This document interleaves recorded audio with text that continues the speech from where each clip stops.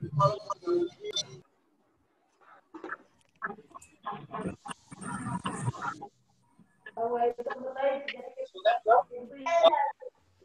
white fabric is achieved.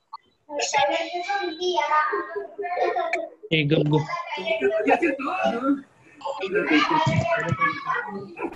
हमारे थोड़ा कर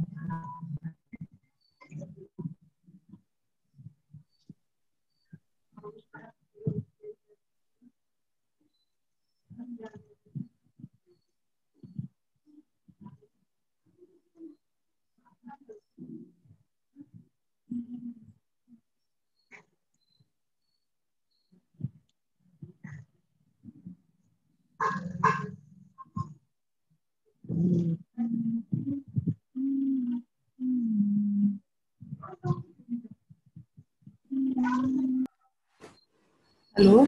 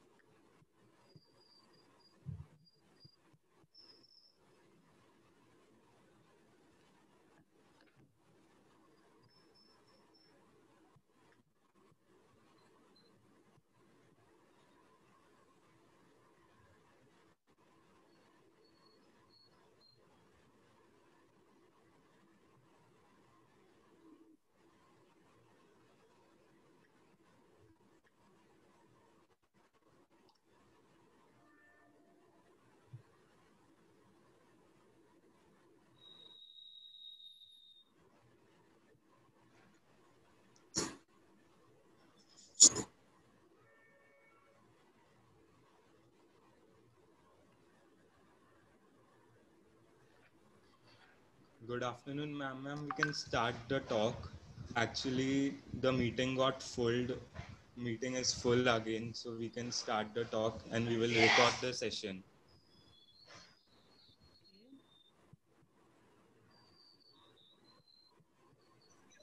So I've started the recording. Madhavi madam. Yes. Dr. Kapni here. Yes, sir. Yeah. So I think here as well I have a limitation of 100 people.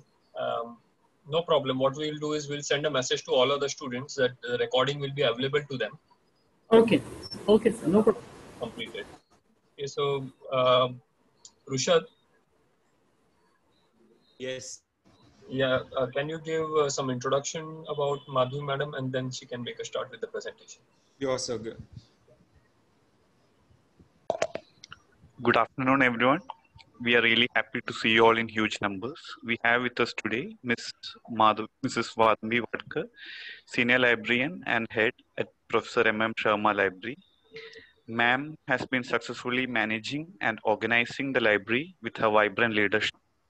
A person who is fondly known for her kind approach to students, she has left no stone unturned in catering the resources for academic research and scientific understanding of students. Professor M.M. Sharma Library has access to more than 500 electronic journals, databases such as Reactis, Skyfinder, Scopus, Web of Science, etc. The library is fully computerized using the library management software called Libsys. It can be termed as a hybrid library with best collection of printed and digital documents. With immense gratitude, I now humbly invite ma'am for her presentation. Over to you, ma'am. Thank you, Rushad. Am I audible? Yes, ma'am. I'll just quickly share my screen and then we'll start.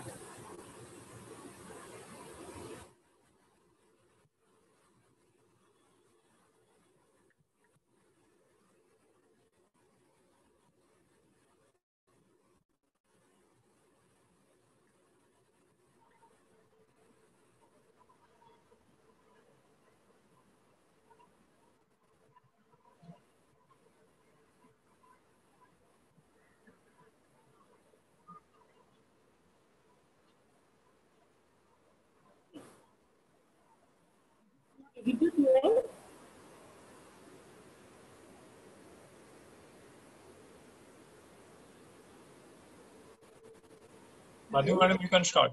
We can see there. Yeah, okay. Good afternoon to all. And I welcome you for this session.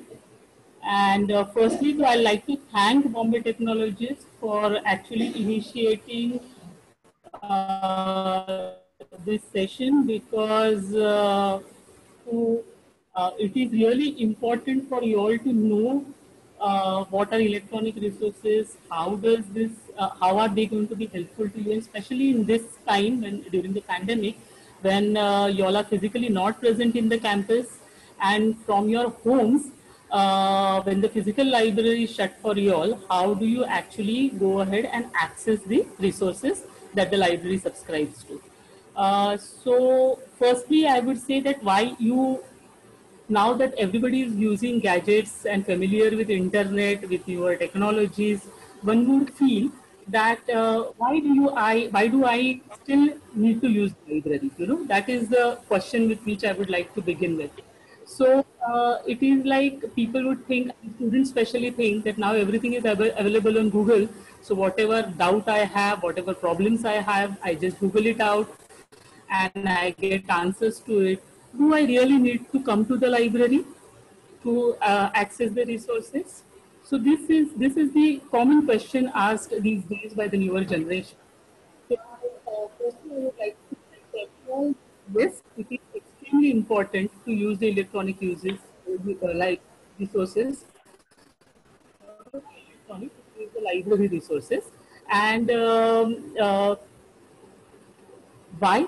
Because for the authenticity. That's the topmost reason why you require to use the library resources. You if you go to Google and you search for any kind of information that you require, first you come across Wikipedia. Wikipedia would be the first, you know, if among the result, Wikipedia will come as the topmost result. So you all know that how Wikipedia operates. It is like anybody, a layperson like me, also can start Wikipedia or share something on Wikipedia. Now, if I share something in my subject domain like library and information science, that of course there is an authenticity because I'm a practicing librarian. I have been, doing research in my field for a long time, and so maybe I am the right person to write a Wikipedia page. It will not be the case in some other subjects. So supposedly I have to write on chemical technology. Do I have the authority to write on chemical technology? Question mark. So Wikipedia is something where any layperson can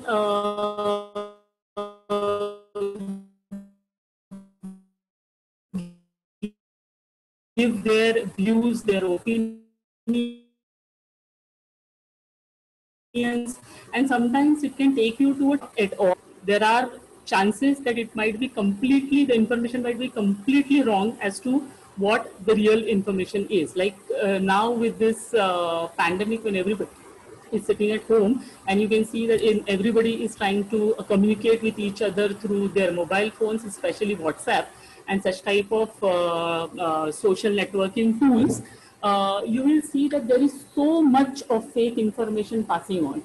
So it's like during the pandemic, when everything was shut down during the lockdown period, some people shared that there were peacocks in this region, on the Mumbai roads. Then then the same message will come saying that at Delhi or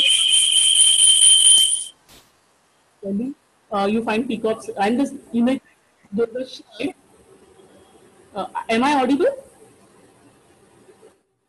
Yes, yes. Yes. So, and the images that are shared are exactly the same. So, whom do you believe?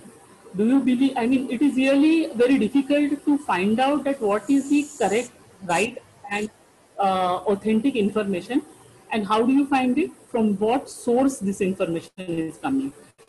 So if you see somebody has sent it on WhatsApp, definitely will not believe. But something which is telecast on television, in the news maybe, they show that, okay, peacocks were actually seen on the roads of Mumbai at Nariman Point or whatever area, then probably you will believe and you will say, okay, this might be authentic information because it is coming from the news media.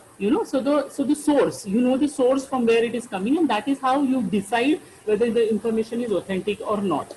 So I would say when you Google out things, you get information, you don't know the sources from where this information is coming. So it is really questionable or not.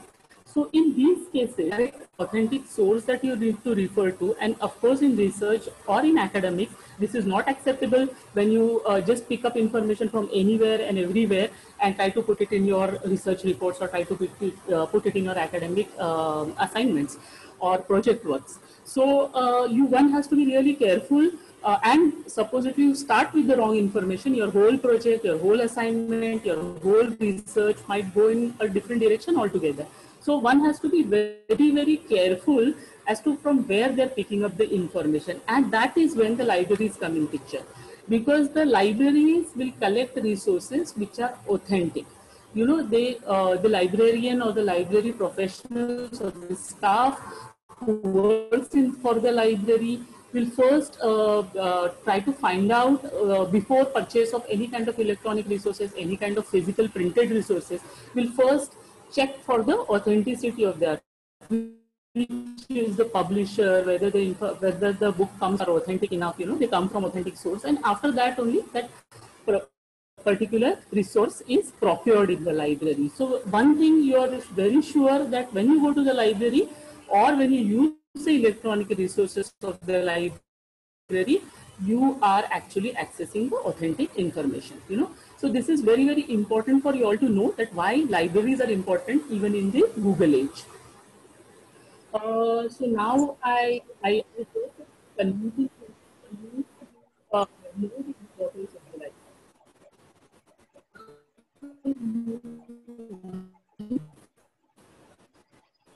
Just before we start, just to give you a brief of Professor Sharma Library, which is Central Library Far It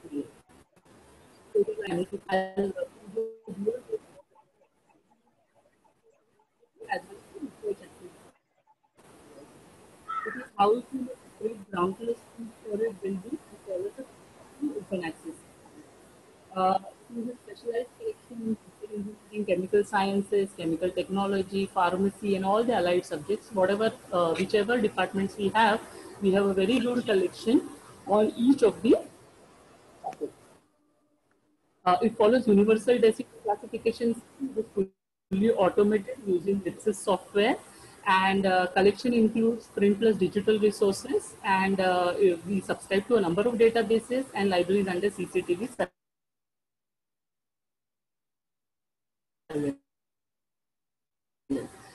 So this is just to give you a brief beyond that.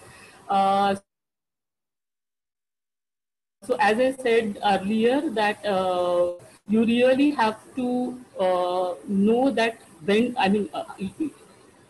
I just explained to you that how important it is to use the library resources and to come to the library. But here I meant not physically coming to the library only, and that's why I've titled it Beyond the Four Walls of the Library, beyond the walls of the library, because now library is not which is inside the four walls of the library, but it is a lot more number of electronic resources which the library subscribes to, and also some open source, open access resources which are freely available to everybody. Access it, any layperson can access it. This open access resources.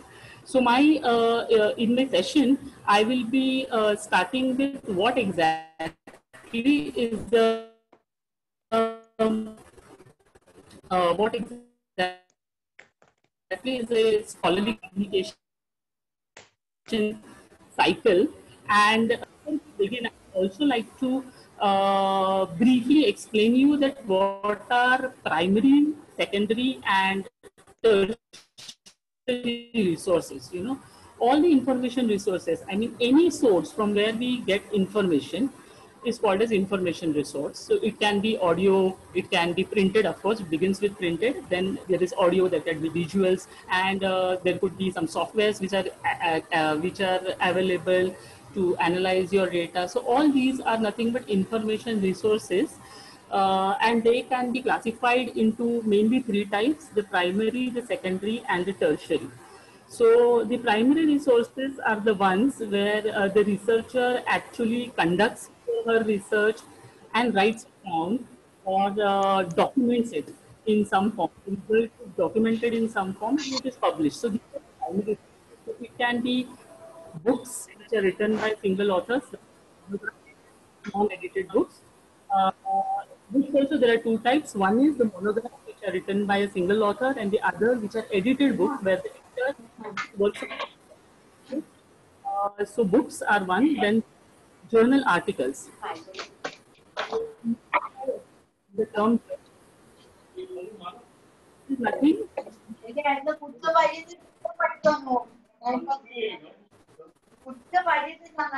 Excuse me, ma'am.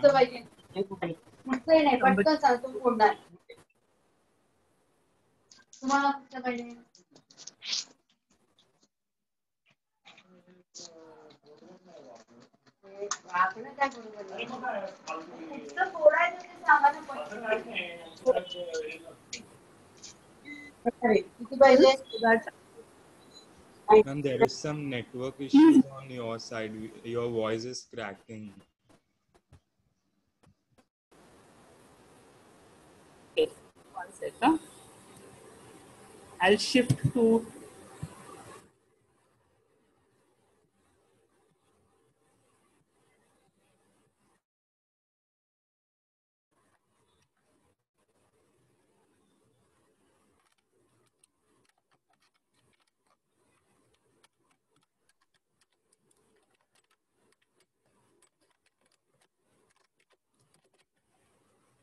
Okay, am I audible now?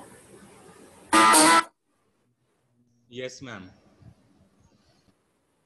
So, so the primary, secondary, and tertiary resources. So the primary are the ones where the researcher actually writes down his or her research work, or it could be an expert writing on a particular subject. So a single authored book, a monograph, is a primary resource. Also a journal article. So journal is nothing but kind of a document which is brought out periodically. So something like a newspaper or a magazine, which comes out periodically, maybe monthly, maybe weekly, yearly, half yearly, and whatever the frequency. But here the only difference between a magazine and a journal is that journal will document only research work. Okay, so it will have only research work as their articles and nothing else. So that is called as a scholarly journal. So these come into the primary sources of information where you actually get the information on a particular topic. Then comes the secondary source of information. So these are mostly compiled works where information is gathered from the primary resources. So it could be, the best example is your encyclopedias or dictionaries, which are the secondary sources where the information is compiled from different books, from different journal articles into an encyclopedia where you get information on a particular topic. So, but it is a compiled work, it is not written by a single person, you know. So it is a compilation of primary resources. So that becomes your secondary sources. And the third are the tertiary sources, which will actually point you out to the primary resources. So in any kind of book, if you see, if you want to go to a particular, you want to know whether this topic is covered in the book, what will you do? You generally go to the contents page, you find out where it is. If not, then you go at the back of the book, there is an index page where the terms are indexed and against that the page number is written. So if you just, one second. So if you just check the page number against the keyword that you're looking for, and you go to that particular page, you will immediately find the information on that particular keyword for which you are searching. So similarly, these tertiary sources are the ones which are a kind of a database of the primary resources, which will point you out to the primary resource. So supposedly you're searching on a particular topic. There are databases where, like Google, when you search for Google, it will point you out to the results, you know, and which can include various things. But here, these sources will actually point you out to the primary resources, the book chapters or the journals. So these are citation databases, we can call. I mean, that is what they are called now. Earlier, it were mostly indexing, abstracting resources. But now they have a lot of value addition in it, and there are various modules added to it, and they're called citation databases, and examples of that are like Scopus or Web of Science. So this is what I wanted you all to know before we start. So now I start with my session and show you exactly how is the scholarly communication cycle moves and how these electronic resources are important and when you need to use which resource. So this is a typical scholarly communication cycle. So as you have life cycles for various products and environmental cycles, similarly for information also there is a scholarly communication cycle, that how information is passed on from one source to the other, from one person to many, and how it is going on expanding, how the knowledge is going on expanding. So how the ecosystem of this scholarly communication is going on expanding. So you begin with new knowledge is created. So a researcher will do his or her research and will try to communicate it to others through books or through journal articles.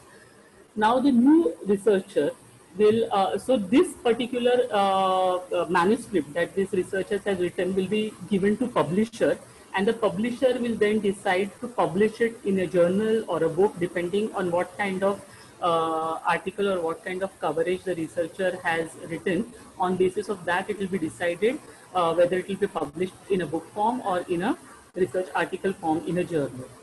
After it is published, libraries will actually go and collect this, I mean subscribe to these journals or procure these books in the library and add it in their collection. So libraries are kind of a facilitators for disseminating this information, this primary information to its users, to other researchers, to other researchers. So after libraries provide, then libraries will provide, which is generally for electronic resources, it's a 24/7 access. You can Google it out also. And then the new researchers, the students, will actually read this, and then they will start their own research. Then they will contribute from their side into new knowledge, because they will do their own research, and then the cycle goes on and on. And that is how it is even getting expanded, because new and new knowledge is getting added to this information cycle, to this umbrella of scholarly material, this scholarly knowledge database, I can say. So this is going on increasing day by day because new researchers are picking up information from the old researchers and contributing the new research. And in that, there are publishers and libraries who are the facilitators of adding to this knowledge database, to expanding this information database and making it available to everybody, to all the researchers and especially academic students like you all. A typical research process. I want you all to know the research process because any time, be it a small project work that has been assigned to you, a small assignment that is given to you by your faculty member, it is not that you just Google it out, you pick up information from here and there, you compile it and you submit it. No, it shouldn't be that. Because I said that the information that you collect should be authentic information in the first place. So you make use of libraries, and you have to know that how the research process actually is, how it is to be conducted. And even for a smaller assignment, I would say that you should try to follow the standard research process, because that is going to actually take you in the right direction in your research. You will be able to furnish authentic information in your project report, and that will give a lot of value addition, lot of weightage to your report, and obviously marks would also come with that. So a research process is something which starts with formulation of a research objective, that what exactly you are going to find out, what is your, or it can start with a problem, that you see that, okay, this is the problem area and nobody has looked into it, and this is the problem which is reoccurring in a particular field. So why don't I work on this and try to find it? Like now, during this pandemic, there is a high research to find a vaccine for this virus, coronavirus. So there is a problem.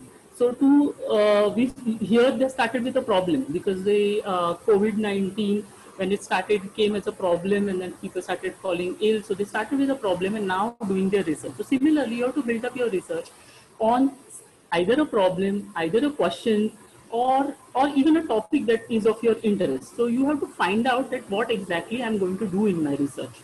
Then formulate your research objectives. What are the objectives? What exactly I'm going to find out from this research? The review of related. This is very, very important, because you feel this is what is the problem area, and I need to find answer to this, and you start your research without even doing your literature review, finding out what is the literature already published on that particular topic. And when you complete it, and your faculty member or your guide might say, oh, this has already been done by somebody else, and there is already a solution to this. So without knowing the solution, without knowing this, you cannot start. So it is very extremely important for you to review the literature, what is available on a particular topic, and only after clear out your questions, clear out that whether you're going in the right direction. So all things are very important. Already happening on a particular topic.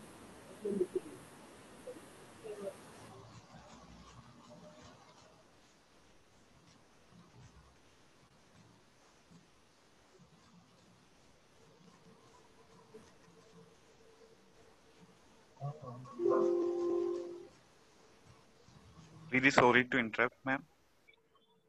Excuse me, ma'am. You are not audible. At all?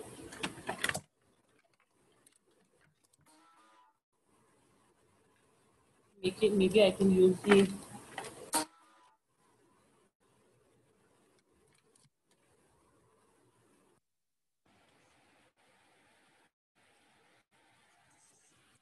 Okay, am I audible now?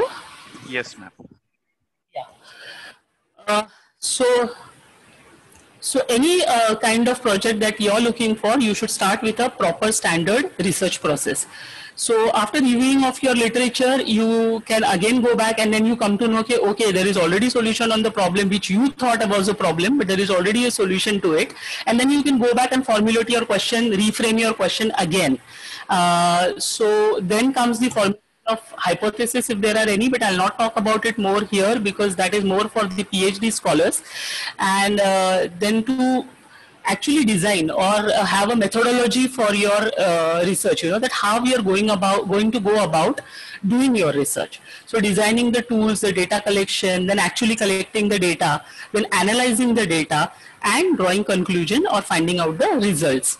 After finding out the results, are you it might be for an assignment of your for any kind of an assignment for your academic work.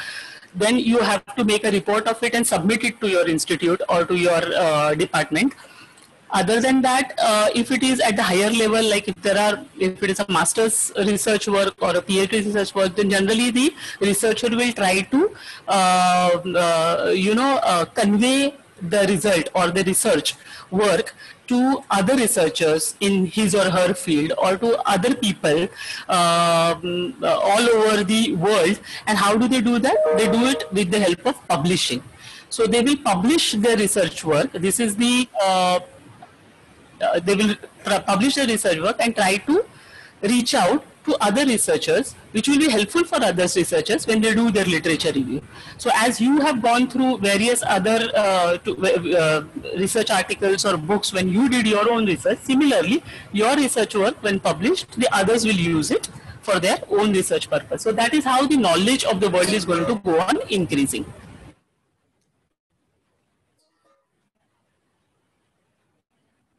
So writing of the report and reporting research findings. Now we come to electronic resources. So I focus mostly on electronic resources only because right now this is what is going to help you all than the physical resources. So electronic information resources refer to those material which require computer access to access the data from these resources. So it's as simple as that. There are different types of electronic resources. There's e-journal, e-books, full text databases, indexing abstracting databases, reference databases, numeric and statistical databases, e-images or e-audio and visual resources. So journals, as I said, as a physical journal, it is only in the electronic format, which is called electronic journal. I have explained it to you before that it is a scholarly article collection and which comes out in a particular frequency periodically. E-books. E-books is similar to any physical book, but only in an electronic format. Then full text databases is like a database where you will get articles from different publishers under a single roof, so under a single database. Then indexing and abstracting abstracting databases are the tertiary resources, which I said will actually point you out to the electronic journal articles. It will point you out to the primary resources. Then reference databases like your dictionaries and encyclopedias in digital format. Numerical and statisticals like census, which gives numbers, or any other kind of statistical database which will actually give you the statistics, statistical information. Images, of course, in the electronic format, and audiovisual resources. So these are different electronic resources, and we have access to many of these. I mean, the library subscribes to many of these. Our electronic collection includes e-books, e-journal, e-databases, and e-research tools. So Professor M.M. Sharma Library's e-collection, you can see in e-journals we have these many publishers. In e-books, then we have research tools and we have databases as well. So as I said, literature review, you have to actually do your literature study first when you start with any kind of your project report, your assignment or your research work. So it is important in shaping the research problem, as I said, that you will come to know that this problem has already been solved by some other researcher. It will be helpful for you also, because till now you are thinking that this is the problem, but the answer is already there in the literature. So it is going to help you in that, or helps to set a relationship between your research and the body of knowledge related to your research. So whatever is available in particular area in which you are doing research, it will give you a relationship between your topic and the overall research that is available on a particular topic. So you will know that where your research stands or fits into the knowledge or into the related knowledge of your area of interest. Why literature review? It is to convey the previous knowledge established on the topic their strength or weaknesses. So supposedly that you go through the literature review, you come to know that the problem area in which you are doing research is not yet answered. So you can always find out that what are the strengths, of course, and what has already been found out and already established. And but there might be some weakness areas where you see that not much work is done, so you can start with those weakness areas and start your research in those areas. So it actually tells you, so before you even decide that what topic you are going to actually start with, this literature review is going to help you in deciding or on focusing on a particular topic as well. Broadly, you can start with a topic, go on reading, try to find out what is happening in that particular area, the latest happenings, latest up-to-dates, and then find out that this seems to be the weakness area because there is not much talked about in this particular. So that is where you can choose, you can pick up that and start your research on that.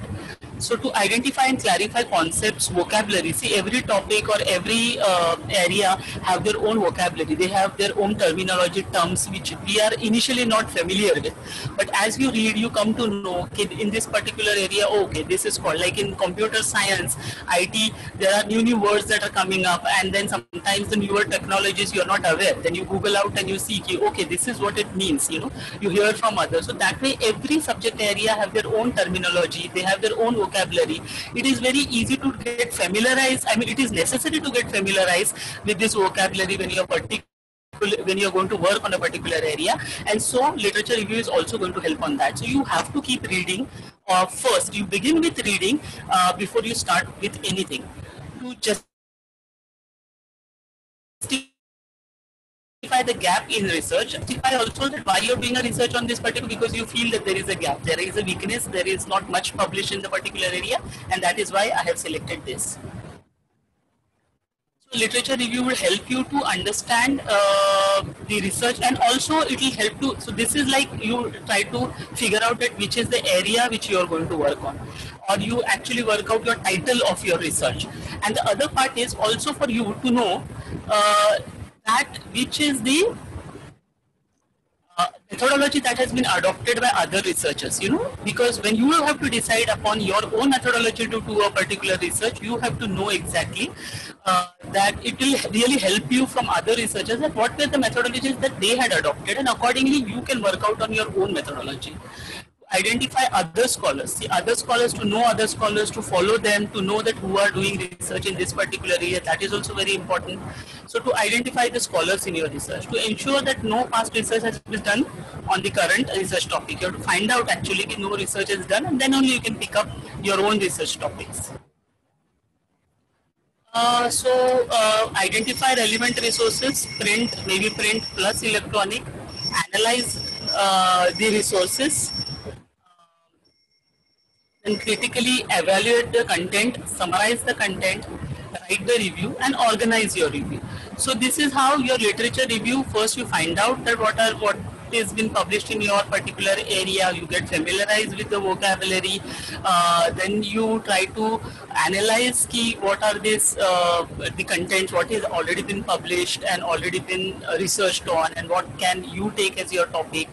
Then what you have to do is you have to give a background of for your project work, for your research work. In your report, you have to give a background, and that is nothing but your literature review. So you have to start with what has been published and what are the strong areas of research, what has been established in a particular on a particular area by the researchers, and what are the weaknesses. Then and all this you have to do, and also write it down. You have to actually review it in your paper. So your report should always begin with an introduction and then a literature review. That gives a lot of authenticity to you. Even when you have to publish some research articles in journals, there is a format, a layout of how you actually go about and write your article. So in that, literature review plays a very, very important and essential role. So it is very, very important to have. So if you start practicing right from your UG time, your UG, that whatever topic you have been assigned to do your project works, to do your assignments, you start with literature review. You know that these are the good practices that you can begin with, and that will, you know, that gets inculcated in your work. In your work, you know, working style. So the first thing is that you find out that what is already there, and then you start with your own, which is a very, very good practice, and it is going to help you always, starting from your small project assignments to your bigger research projects, you know, which you might handle later.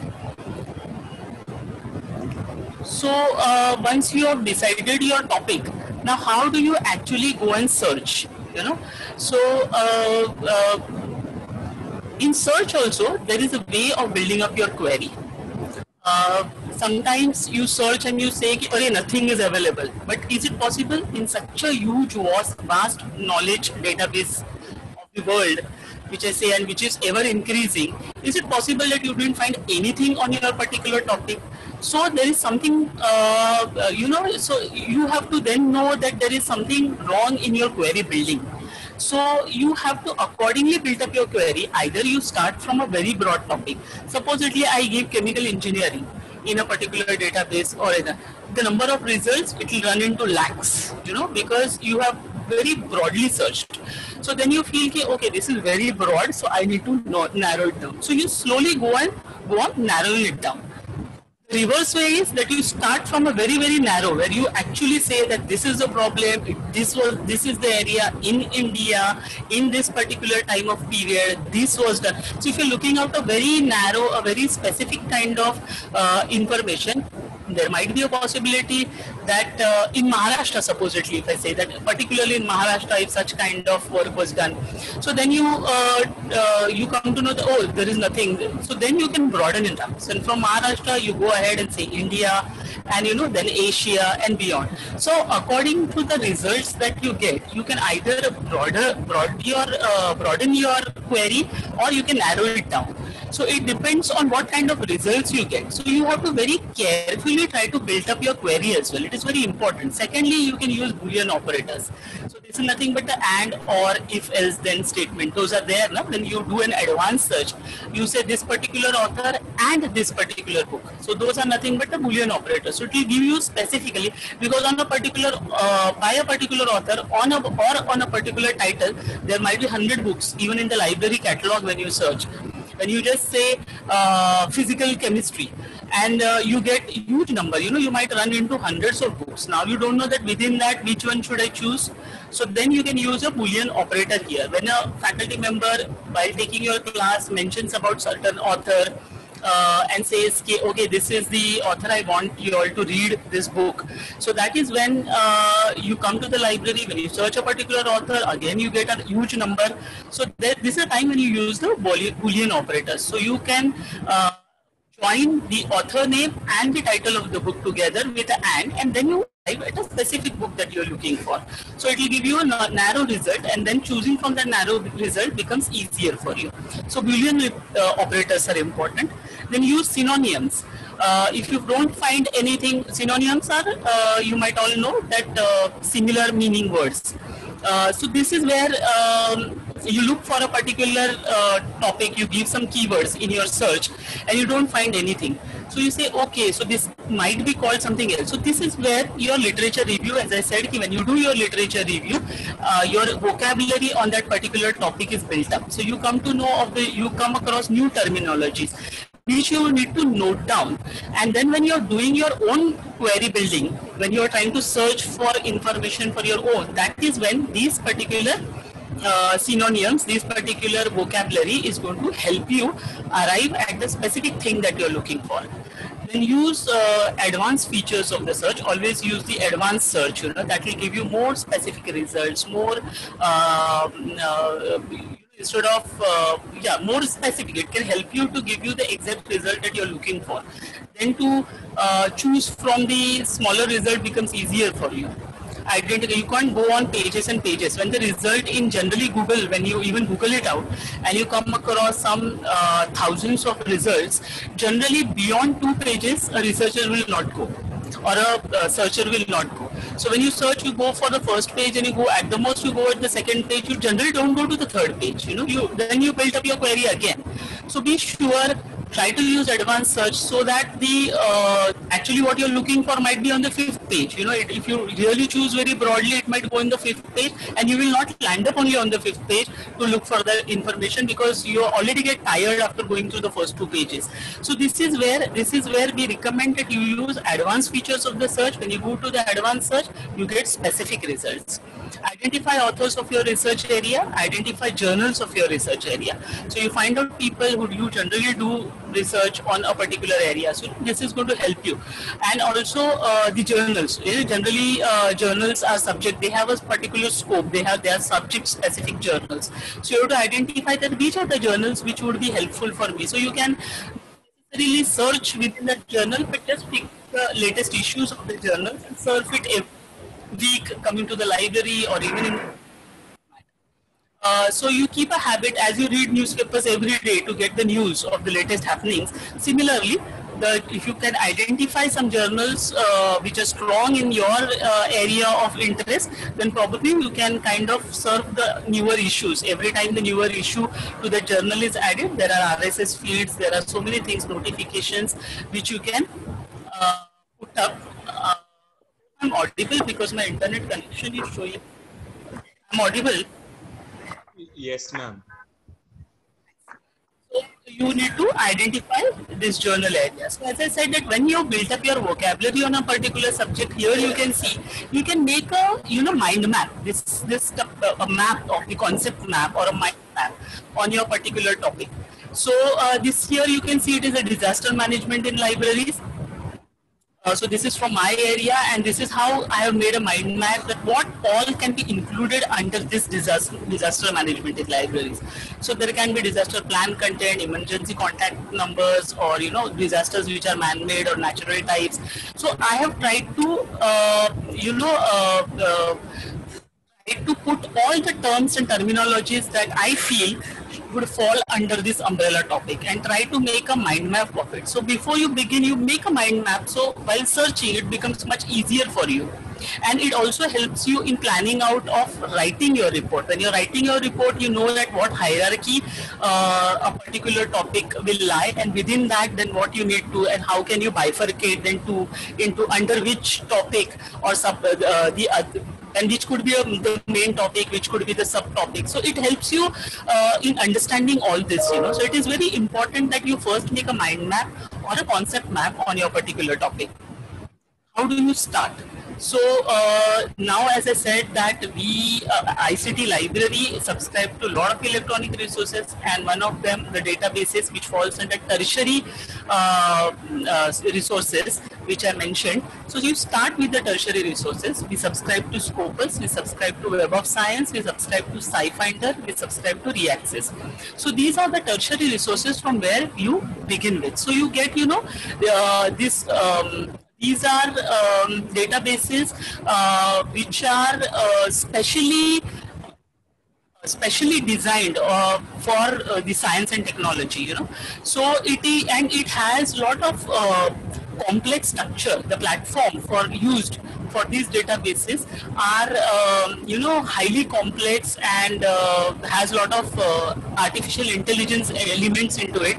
So it is really going to help you in your search instead of Google. When you start with Google, of course you can start with Google Scholar, which is also a very good tool, but since we subscribe to Scopus and Web of Science, these are specifically designed for science and technology, and the platforms are really robust, and it has a very good search searching technology. So to begin with this, it is definitely going to help you a lot in finding out the precise information or the right authentic information that you are looking for. So these are the tertiary resources. So I recommend everybody that when you start searching for something, you use the tertiary resources. Start with Scopus, start with Web of Science.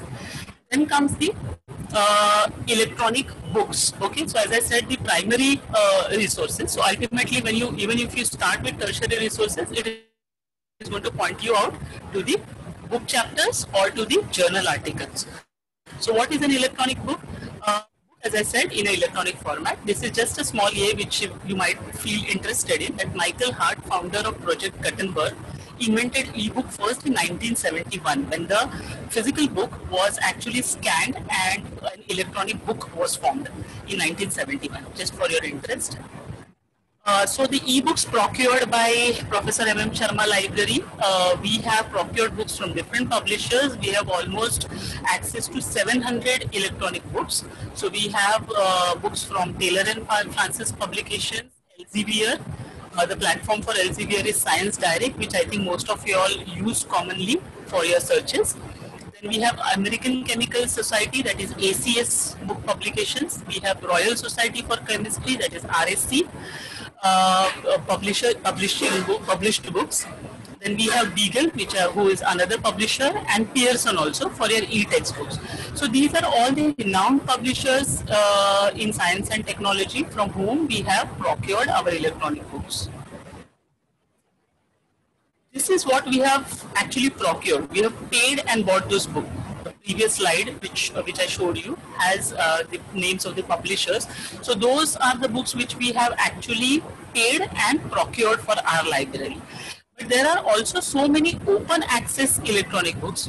You all must be aware of open access, which is like without subscription or without payment, the information is accessible to all, everybody, each and everybody. So that is called, it is another model of publishing where the author says that let my work be accessible to everybody. I don't want anybody to pay for my research results which I am publishing. So that is called as open access. So under open access electronic books also, you will get access to lot many electronic books. So one is your National Digital Library of India, that is NDLI, which is a government initiative. So where IIT Kharagpur handles the database, where from all over India, the libraries contribute their electronic resources to this library. So, and you can be a member of this library, go to National Digital Library and you can register yourself under that. Or you can take our help to register. And after that, you will get access to all the electronic books that are available in National Digital Library. Then Google Books, of course, that too you must have come across many times when you do your Google search, you come across Google Books. So there were the books, e-books are freely available. Project Gutenberg, which was a project which was in 1971 when they, in the previous slide which I just mentioned, that in 1970 the first e-book was made, that was under Project Gutenberg, published under Project Gutenberg. So under this project, there are a lot many electronic books whose copyright has been has got over, you know, those kind of classics or those kind of very old books where the authors have died many years ago and the copyright is also over. Those are digitized. You know, anybody can't digitize everything, you know, anything, that whatever, if I supposedly decide that, okay, one of the library books I'll digitize and keep, I cannot keep that because I have to take because there are copyrights associated with it, author rights associated with that particular, because it is the knowledge of some author who has written it, or that some person. So I have to take permission before I digitize it. So I cannot go and digitize everything. So I have to very clearly see that which are the books which are not under the copyright, and only those can be digitized. So Project Gutenberg did that. They actually picked up the books which have lost this copyright and where the copyright has got over, and those were digitized and are now made available to everybody free of cost. Then Directory of Open Access Books, so DOAB. So DOAB. So this is a very good initiative. It started from UK. And UK is very strong in open access. Europe is actually very strong in open access. So they have a movement called open access. They say that all the researchers should make their information available to lay person, everybody, without charging or without selling their books or without adding a subscription cost to their journals. So Directory of Open Access, if you go to this link, you will find lot many electronic books. You can search on your topic, you can get complete access, full access, first page to last page in electronic format. Then Hathitrust Digital Library is also there, where you can click and see. World Digital Library is another. Open, OAPEN, that is Online Library and Publication Platform, is another, where you get access to all the electronic books.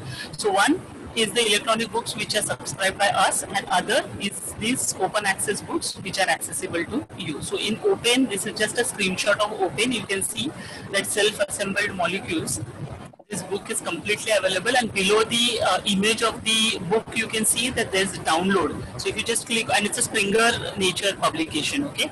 So if you just click on that, and you will get access to all the chapters, and somewhere so they will allow you to access the complete book. But you go to the right source, you know, the right what do you say, the right platform, because people also go to sites which are, you know, illegal, and here properly the publisher themselves have published it in the open access forum, and that is how. But those sites which pirate, you know, which will copy from others, try to assemble from here and there, and then try to put up their platform as an open access, be careful.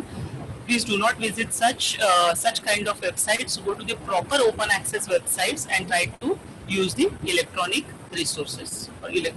Then comes the electronic journals. Now this is another primary source of information which is very important for a researcher, because in books it is like for a book to the author to write and get it published, it takes time, and so whatever information is there in a book, and of course the purpose of the book is to give the fundamentals more, you know, whereas journals will actually give you articles of the latest happenings, the research that is happening in the field. E-journal is nothing but again a journal in an electronic format, like a physical journal. I already spoke to you about how a journal is different than a magazine. So it has scholarly research articles. So the historical, so this is another just for your information, that evolution of electronic journal has been traced to 1960s. So before the electronic book was born, an electronic journal was already born. So they are seniors in that way. Electronic journal is senior to a electronic book. And so it was first full-fledged electronic journal in 1980 at New Jersey, when exactly it was initiated in 1960s, but in 1980 a full-fledged electronic journal they started publishing, was established and started publishing articles in the electronic format from 1980 onwards. So e-journals subscribed by our library, we have Wiley, Springer Nature, Taylor and Francis, Beagle, Theme, Sage, American Chemical Society, Elsevier, Royal Society for Chemistry, Bentham Science, and our latest new editions, that is called Jovi, which is a video journal. So as you can see that these are the renowned publishers in the field of science and technology, and we subscribe to almost all the renowned publishers, something or the other of our interest, I mean of our subject area pertaining to chemical engineering, chemical technology, chemistry, and our allied subjects. So we subscribe to all these renowned publishers, and our latest edition, Jovi, how it is different, it is a video journal. So as you can see in a Wiley or a Taylor and Francis journal, you open, you will see article in the printed format. Similarly, a PDF of the article is available when you search for an electronic journal. But in Jovi, if you search something, you come across small videos, you know, videos of research. So actually they will show you lab research work. You know, they will actually show you the experiments that happened in the labs and the research which was done, and those experiments are recorded and are published in this video journal. It is new, you can explore it further. I'll show you how you are going to access all this. Similar to open access electronic books, there are open access electronic journals as well. So we have this National Library of Information Service, that is Enlist, which is a government initiative again. Then Directory of Open Access Journals like DOAB, is DOAJ, where you just click on this and you will get all the electronic journals that are published in an open access format. So it is open to you, you can download any article which you wish to, you can search within it. It is a database of open access journals. Then open access journals, then PLOS.org, e-commons. So these are all published journal articles in open access format. Other than that, you know, there is something called as preprint servers as well. Now, what are these preprint servers are? Like I am doing my research and I've got the result of my research, and now I have done my manuscript and I'm sending it to the publisher. It is not very easy to get published. It takes time. So when you do your research and start writing, once your manuscript is ready and you send it to different publishers, it is peer reviewed. You know, peer reviewed means experts of those areas, those research areas, will actually go through your research article, find out whether authenticity of your research. They will try to and only after that it will be published. So it takes time, it takes months, and sometimes a year also. Certain journals take a lot of time. So before that, then you have to wait for your research to be conveyed to others. You have to wait for it. So in this waiting period, there is something called as preprint servers. So ARXIV, which is started by Cornell University, basically they started with physics, but now they have expanded. So these are the preprint servers where actually you can share your research. You can put up your research in this, of course, but it is not peer reviewed. So it is just a kind of a database where you can add your research work, and the others will comment on it. Others will give their comments on your research. So this is how the preprint servers, and now we have started. Now latest chemistry preprint servers has also seen. I'll send you a link of that later, which is again initiated by Royal Society for Chemistry and ACS. They have come together and started a chemistry preprint server. So here also, so while searching for information, you can search in this preprint servers also, because here you will get the very latest kind of information, the latest which is not even published, but is already there, might be there in the preprint servers. The researchers might have contributed it or must have been put it up, uploaded it in this preprint servers. So here also you can get a lot of information without any cost, free of cost. So this was all about the electronic books, the electronic databases, the electronic journals. Now how do you actually access this? So you access this by our library catalog page, or the portal, when we can say ictlibrary.firstrate.in. If you click on this, you'll see, you can search the catalog. On the upper window, you can see the search library catalog. So you can put in your keyword and make a search, and you will get all the books or reports or the physical books that are available in the library. The titles of those will be available to you, and then you can decide which book you can get issued from the library, what we have, or you can also download a bibliography on a particular topic, how many books are there, and so it is for your library search. And now, earlier it was, if you all remember, you used to come to the library and search on those terminals which are available in the library. But now with this, we during this pandemic time, you have gone actually into web pack. That is what you call it as, like catalog which can be searched from anywhere, any place on the internet. So from this site, you can actually make a search. You go to this site and you can actually make a search and see that what is available in our library. Then below you can see that there are, and plus this is a union catalog of all the 3 libraries, the Mumbai, from Mumbai, as well as the Bhubaneswar campus, as well as Jalna Marathwada campus. So it is kind of a union catalog. So if you want, you can search only for Mumbai. If you want, you can search the other places as well. And below you can see that there are links to all the electronic books, journals, databases. So when you are in campus, see, remember all these databases are IP based. So when you are in campus, if you click on this, you will immediately get access to it. But from home, you will not be able to access through this, but you will be able to access it through remote access. So I will show you how remote access also works. Okay. Otherwise, when you are in campus, you just go to this website and click on any of the database that you're looking for, and it will open out for you, like Scopus, Reaccess. You just have to click, Reaccess will start, and you can start using it.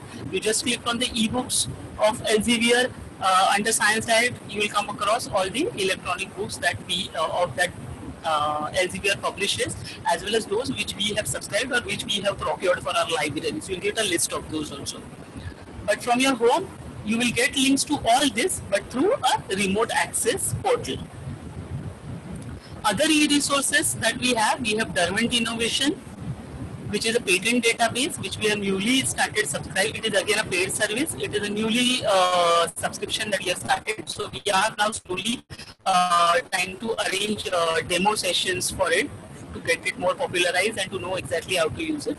But the link is available on the remote access. You can also explore it on your own. Then NPTEL lectures are available. A link is available NPTEL also, where the lectures, video lectures of lot of other faculties also, other institute faculties like IITs, and they have also contributed to this video lectures. So on a particular topic, you can watch any of those videos. Show the Ganga, which is a thesis repository. So the previous work done by previous researchers, the thesis that are submitted by PhD students, those are available on this Show the Ganga, which is again a government initiative. So it is kind of a thesis repository of India. So when you search for books and journal articles in the library, you also please go through Show the Ganga and try to find out that what kind of research work has been done in India on a particular topic, or even for your project works, it will be very, very helpful. Then comes Show the Gangotri, which is on the ongoing thesis. So if you want to know, okay, these theses are already going on, this topic has been taken by someone. So I really have to, this is mostly for the PhD scholars, where the PhD students have to actually choose a topic which is unique, which nobody else is doing, you know. So in that case, Show the Gangotri is very helpful because they come to know that these are the ongoing theses, so I shouldn't pick up anything from those. Also go to Show the Ganga and see if any, people have worked on any of this, and then decide at which particular topic they are going to work on. Then again, Google Patents, which is freely available, which is again a patent. So you, as you go to Google Scholar, Google has specializations. So when you search for research articles, then you have to go to Google Scholar and search through that. Similarly, this is Google Patents, where you actually go to, you type in Google Patents, it will give you a link. You click on that link, and then whatever you search, you will only get a result as patents. How do you go about remote access? So for remote access, you have to write to me at my email ID and say that through your institutional email ID. When you visit the library for your issuing or return of book, you use your ID card, isn't it? It is compulsory for you to bring your identity card with you, because without that, you will not issue a book or return a book from you.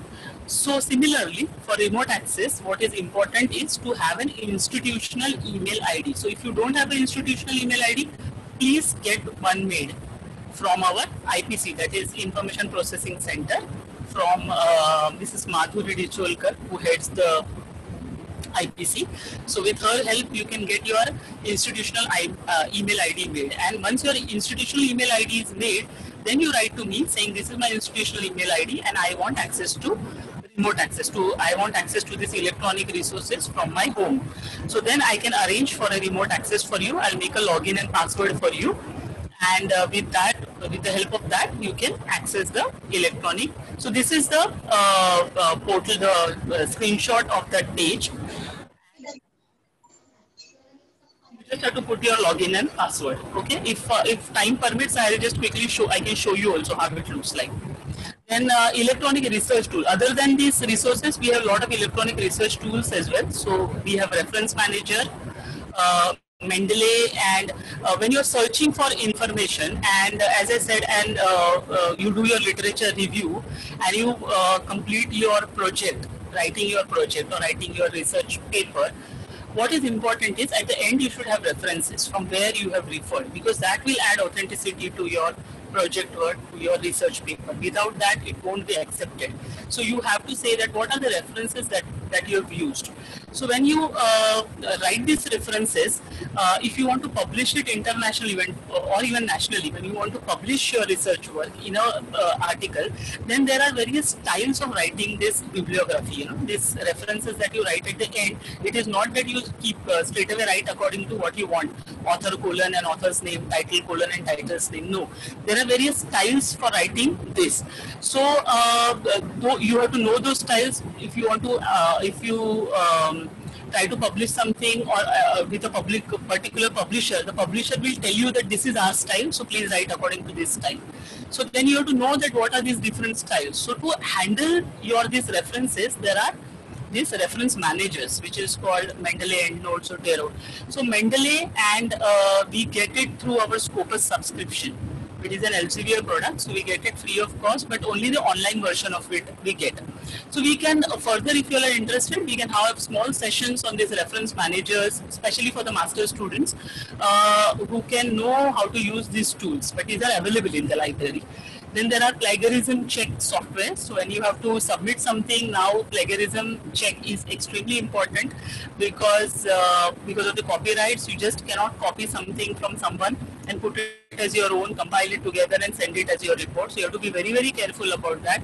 In academics too, the UGC has announced that your plagiarism check, your similarity index should be less than 10%. Okay. So if something goes beyond 10% for PhD scholars, it is rejected. Their work is rejected. The guide will not take it further only, will not even sign their report. So you have to be very careful of what you take from others. You can, of course, in your literature review, what others have said, that only you have to put in, but in your own words. You just cannot copy paste. You cannot cut paste. Just cut it from there and paste it. So that is not at all allowed. It is against copyright. So you have to be very careful while writing your report. It should be in your own words. Even what other person is saying, but it should come in your own words, and you have to give credit to that person as well. You have to write in your reference that this is what this thing I've picked up from this particular source, from this particular reference. So that is very, very important. Then writing help like Grammarly is available, Ginger and others are available, but we subscribe to Grammarly. Then for formatting, there is Typeset. We don't have subscription to any of it, but Overly Flatex is something called open source, again on open access tool, which can be used by anybody. Then choose your journal. When you have to choose your journal, where I don't need to publish, there is Scopus, JCR, Scimago, and other things which are available. For every researcher, I would recommend that for every researcher, there is now a identity. An ID code is given. As your roll number is your identity, when you enter your institute, every time you have to say for your attendance, for your examinations, your roll number is important. Similarly, for a researcher internationally, there is a unique code number which is called as ORCID. So every researcher has to have this ORCID registration and have that identity for himself or herself. And this is what this identity number he or she has to use when they are publishing their research work. Now, this is a typical publication process where you submit a paper, then reviewing is done, peer reviewing is done. Then again, they might say, okay, this is, the editor will look into it. Then they will tell you whether it is accepted or not, or some changes are to be made. They will send it to. This is just for you to understand how a scholarly communication works. Okay. And if maybe anybody of you all, if there are master students and if they are interested in getting their work published, then it will be helpful for them. Then your final confirmation comes from publisher and finally it is published. So while publishing, you have to choose that which journal you need to publish into, because you can't write to any journal saying, if you start writing to Nature, which is the highest impact factor, they are definitely going to reject your work, because it has to, you have to know that what is the scope of the journal, and you can't just go by the popularity of the journal or the impact factor of the journal. The subject coverage of the journal, the depth of the subject covered, and accordingly you have to then submit your manuscript to that, or go to that particular publisher. So for journals also, there are one can say there are rankings which is called an impact factor, that how much impact that journal articles published in that particular journal has made on research. That is measured, and it is called as, it has a formula for it. The formula I have mentioned here, it is called impact factor. Now that you are going to be a part of the research, since ICT is known for its research for ages, and we actually start inculcating research values right from your bachelor's level, isn't it? You do your seminar papers right at the bachelor's level, and so once you are a ICT student, you are indirectly a part of this scholarly communication even at the bachelor's level. So for that reason, I have added this publishing also, where you can know that how the scholarly communication works. So similarly, journals have their impact factors. So the higher the impact factor, higher is the value of the journal. The impact that the journal has made in that particular research area. How do you choose your journal? You choose your journal Scopus, in Scopus or Web of Science. You can search whether the journal has been included. Since Scopus and Web of Science are the very renowned and very, what do you say, they do a lot of filtration. You know, they will not accept anything. So just to get a journal to be part of Scopus is of a lot of value for that particular publisher and that particular journal. So it's like Scopus index journal. This is Scopus index journal means automatically means that the journal is highly valued. So you start with Scopus, find out from Web of Science that which are the journals, whether that journal which you are going to approach that is covered under Scopus or Web of Science or not. Elsevier has journal finder, you know, this is the website, so you can go to this website, put your title, put your abstract into that and make a search. They will give you a list of journals and they will say that this is the journals where your research paper might get published, the scope and all matches. So they will give you alternatives, you know, to find the journal where you're going to publish. So this is free of cost, this is open for all, anybody can do it. Springer Journal Suggester is also something similar. Then UGC care list. What happened is that now in between lot of one can say journals. See, journals also have their own values, as I said. That some and it is measured with that impact factor. So some are highly impact factors. So you know that you're taking the right information. And as you have, you know, fake products. Similarly, there are fake journals also at times. So to keep out of those fake journals, to keep out, as I said, that the fake news which is you know, circulated on this WhatsApp. So similarly, these fake kind of or low level research papers are also get published in some journals which are not valued or which are called as predatory journals. So to keep you out of that, UGC has actually brought out a care list where they actually list out journals. So for PhD students, it is compulsory to get their at least one article published on their research. So that time they have to be very careful and publish it only in the UGC listed, care listed journal or Scopus or Web of Science listed journal only. If they publish in any other journal, that is not accepted by UGC. And so their degree can, you know, it will take time for them to get your degree until and unless they don't publish in this UGC care list indexed journal or Scopus index journal or Web of Science index journal. So it is very important to know also that where you are publishing. SciMago is another website which gives you the impact factor of journals. So after publishing also, post publication also, a researcher needs to actually publicize their research work, his or her research work. So it can be done through blogs, social media, scientific conventions, reference platforms, websites, then ResearchGate kind of databases where you can register yourself and speak about your research, where others will comment.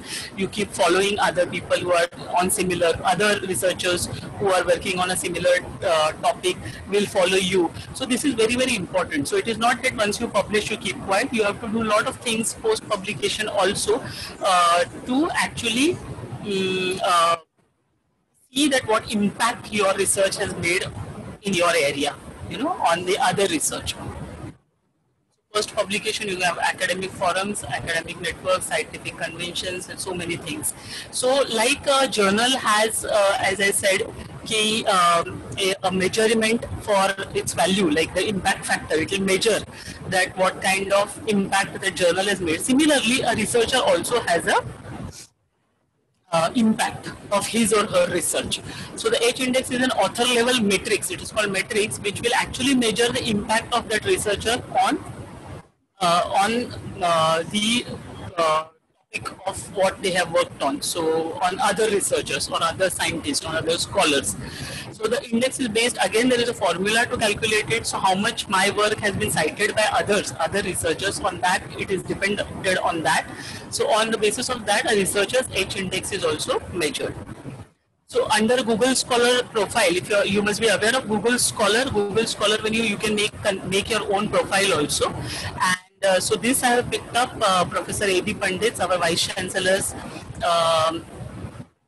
profile, and you can see here that H index, it is showing 82, which is very high, and this is some time back. So if I have not taken the very latest one, the number might have increased. So you can see the H index is 82. So it is extremely high. Nationally, it is very, very high, even internationally, I would say. So you can see that that is how the H index or the researchers' impact in their field is measured. I spoke about predatory publishing that one has to be very careful about. So they will generally accept articles quickly and with no peer review. Anything can be hoax, and they might charge fees for the researcher that if you pay so much, we'll immediately publish it. So you should keep out of all this and try to publish in good journals only. Okay, so with that, I gave you a picture of what a scholarly communication is, and in that I tried to fit in that how library fits into your literature review when you do your literature review, and what is electronic resources are going to help you in, which are the electronic resources that we subscribe to, and where do you start with? You start with those tertiary ones, tertiary electronic resources, okay? And if you're going ahead and doing your publishing and all, what care should be taken?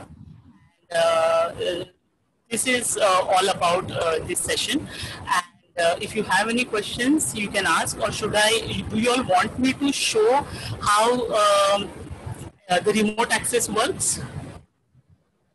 Yes, ma'am. Yes, ma'am. Ma'am. Yes, ma'am. Yes, ma'am. So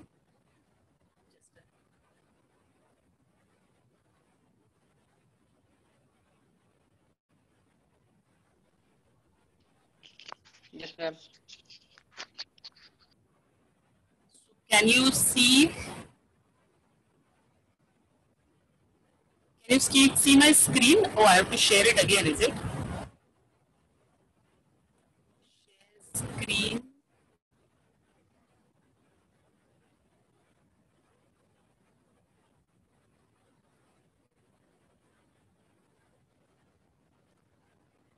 Can you see the screen? Yes, ma'am.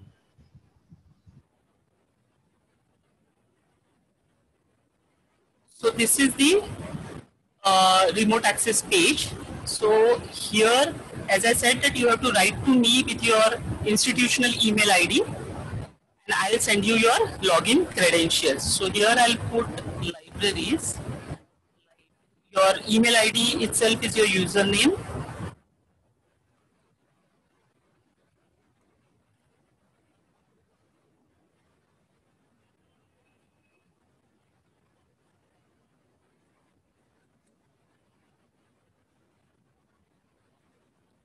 Log in, you land up on this page. Is this page visible to you all? Yes, ma'am. Which lists out all the electronic resources. So here you can see that there are e-databases, followed by e-journals, followed by e-books. Okay. If you go A to Z also, there are various. If you go here it will give you a listing, A to Z listing of what are the electronic resources that our library subscribes to.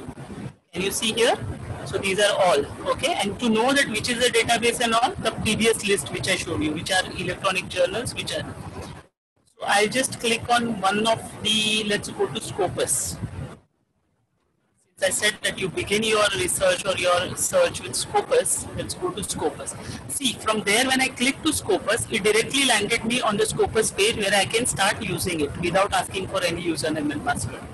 So you put in your username password only once when you log in into remote access, and it will open out all the electronic resources for you directly. Except for SciFinder. SciFinder needs a different kind of registration. I mean, it requires a registration. So if anybody wants to access SciFinder, they have to separately again write to me. Though the link is here, but the registration is not available here.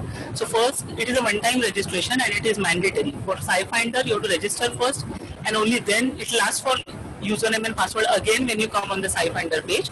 And with that only you will be able to access. Otherwise, Scopus, Reaccess, and all the other electronic journals and all, you will be able to access directly. So now here you can see I can type anything, any search. I'm just broadly putting any. I access search. There is author search, there is affiliation search, there is advanced search as well. So you came to know how you are going to use remote access. Huh? You just have to click on the page, put in your login, you will land up on the page which has list of all the electronic resources. You click on any of the electronic resources, you will come directly to the page of that particular database or that particular journal. Okay. Now you can see with, of course, it was very broad, chemical engineering, that is what I put in, so you can see the result. So here you're able to see, this is the list, the result that I have got, and on the left hand side you can see that I can further limit my result into the year. I can see only 20 published in 2020. So in that also you can see already the 2021 publications are shown here. 286 are already published. The next year's 2021 has already been in the line. This is very helpful in electronic resources. In printed, you will have to wait till actually the issue you get in your hand, isn't it? That it is sent by publisher, it comes to the library, and only then you will be able to access it. It doesn't come before time, it always takes some time. But with electronic, so supposedly the January issue you will only get in February or March. But in electronic, you can see that you can now, right now, access 2021 also. Okay. So if you go through these articles, you see here a tab called View at Publisher. Okay, so as I said, that Scopus is a tertiary database. It is an indexing and abstracting source, which is now called as a citation database. So it will just guide you to the primary resources. It doesn't have information. It will just guide you to the information. So you feel that supposedly, if I feel that this particular this particular article looks interesting for me, I further click on it. I get an abstract. I get a abstract of it, the authors I come to know, and I feel that this is relevant, then I go to View at Publisher. Now this here you will only get the abstract. Okay, but if I say View to Publisher, I will go to the page. It will actually take me .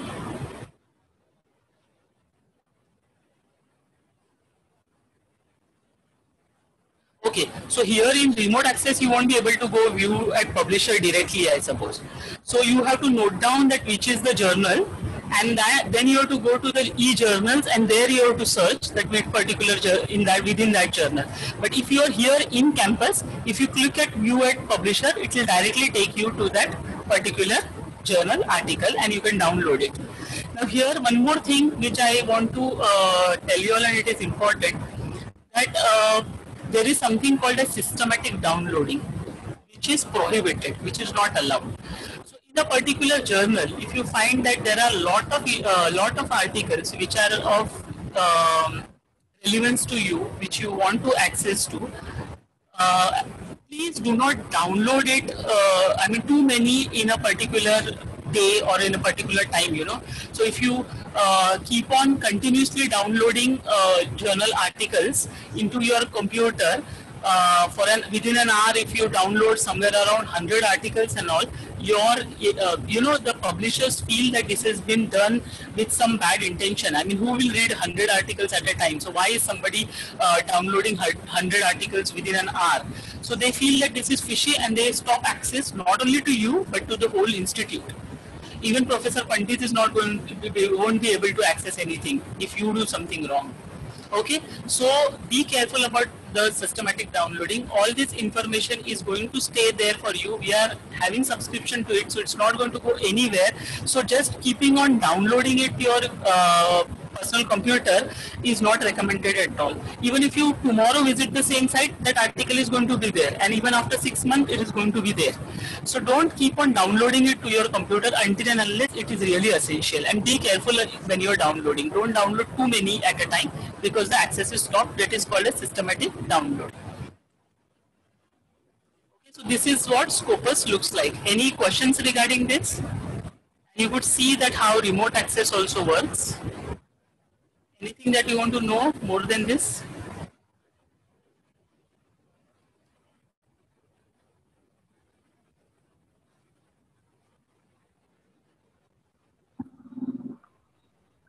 Okay, any questions? We can go for questions.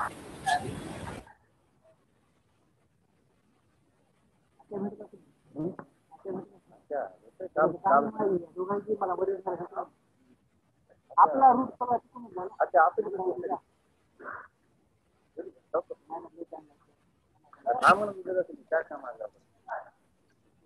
you, ma'am, for your valuable and informative presentation. And I'm sure all of us definitely familiar with the idea of virtual resources.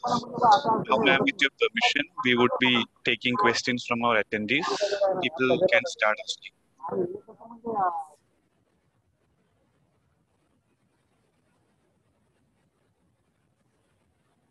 Good evening, ma'am. This is Devendra. Yes. Ma'am, I have already mailed you a few days back regarding for the remote access. Okay.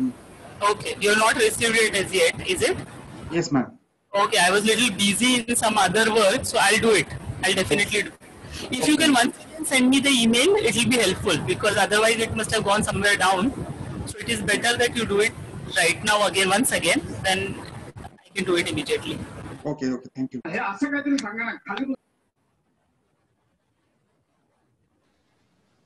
Ma'am. Yeah.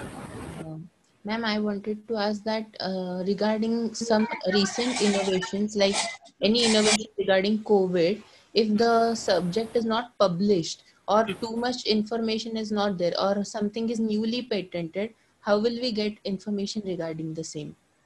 That is what I said, that there is something called, which I showed, preprint server. So on these topics, you can actually go through these preprint servers. For chemistry also, for medicine also, there are these preprint servers where you can actually go and see that what has been, people are sharing with each other, what has been yet to publish, what is yet to publish, and their work is, research is going on, that is available on these preprint servers. And also with all these publishers, they have right now, even if you go to Scopus or even if you go to Science Direct platform, you will see that there is a special window for COVID-19 research, So they have also all tried to make these resources available, even if you don't subscribe to. Supposedly, see, everything we cannot subscribe to, whatever is available under, like Elsevier has so many journals, they might have thousands of journals, but we subscribe to a limited part of it, isn't it? We subscribe to 800 or 1000 journals maybe. So what Elsevier has now done is, not only Elsevier but other publishers as well, what they have done is that whatever is related to COVID, they have opened it out, without any subscription.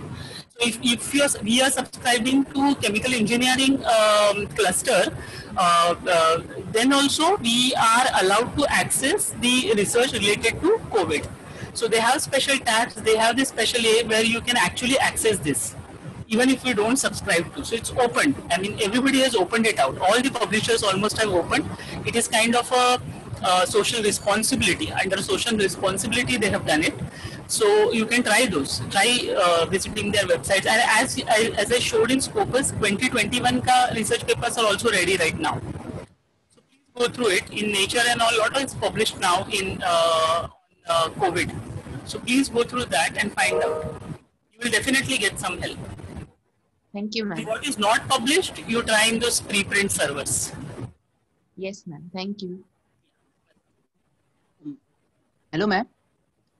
Yeah.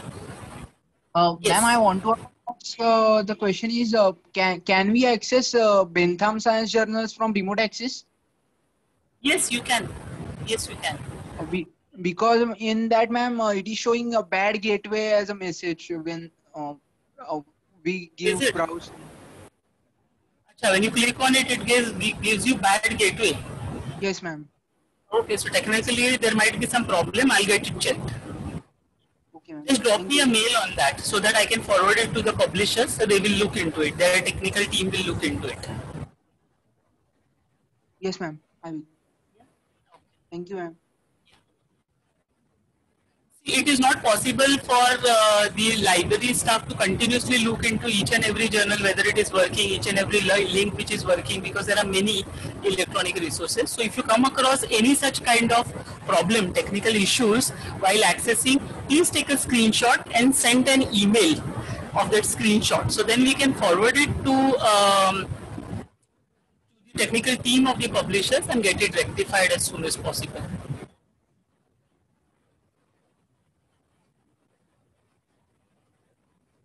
Any other question? Can everyone use iThenticate?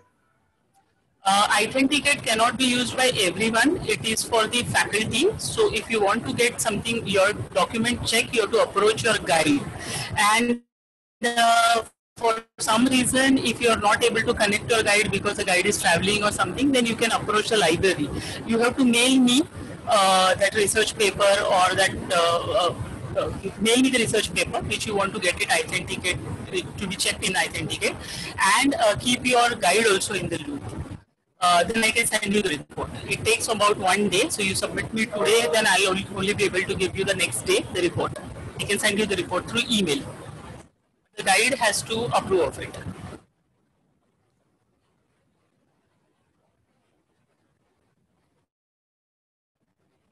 Directly students can't access iThenticate.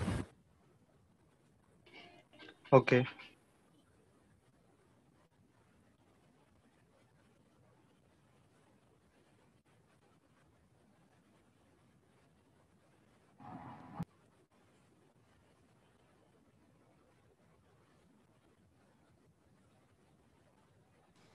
Ma'am, Yeah. I have one more question that uh, the recent papers which are published, if they are not too much cited, then how will we understand that their content should be taken or not?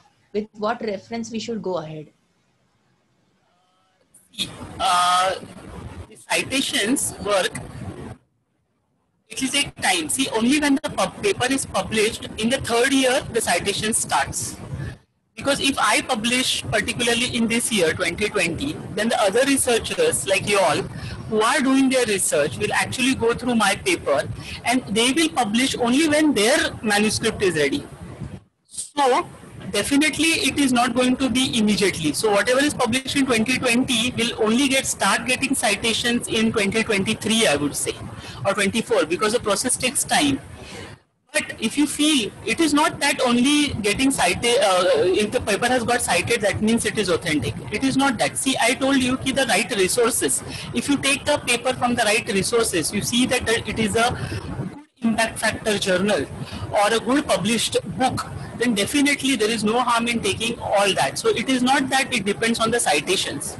You know, it is like from where, which is the source, the resource that you are using it, from where that particular information has come, that adds the value or authenticity to that particular research. So don't go by citations there. You can straight away you can see that which journal that article has been published and what is the impact factor of that. I mean, how valued the journal is. If it is indexed, if you go, that's why I said you begin with Scopus, you begin with a Web of Science, because what is indexed by Scopus or a Web of Science, they do a lot of scrutiny and only then they accept a particular journal. You know, they have their own procedure and own ways of selecting a particular journal to be indexed, and it is very very complex, and it is very so only those journals which are really good in their impact, those are chosen by Scopus and by Web of Science. So if you start with Scopus and Web of Science, you should be sure that that particular article would be authentic and good, because publishers themselves also take a lot of efforts, because it is peer reviewed and only then published. And if you go by citations, it is definitely going to take time, because whatever is published in 2020 will get citations only later. And when you are doing your literature review, there is one factor which you have to take care of, that there are latest journals, you know, there are latest articles. It should not be that everything is very old. They generally say it take within 5 years. Yes, ma'am. Thank you so much. Okay, once again, thank you from Bombay Technologists, and I would like to thank all my participants and Mrs. Madhavi Wadkar for her valuable presentation. And we are really happy to have you today, ma'am. We really look forward to work with you in the future. Thank you so much, ma'am. Thank you very much.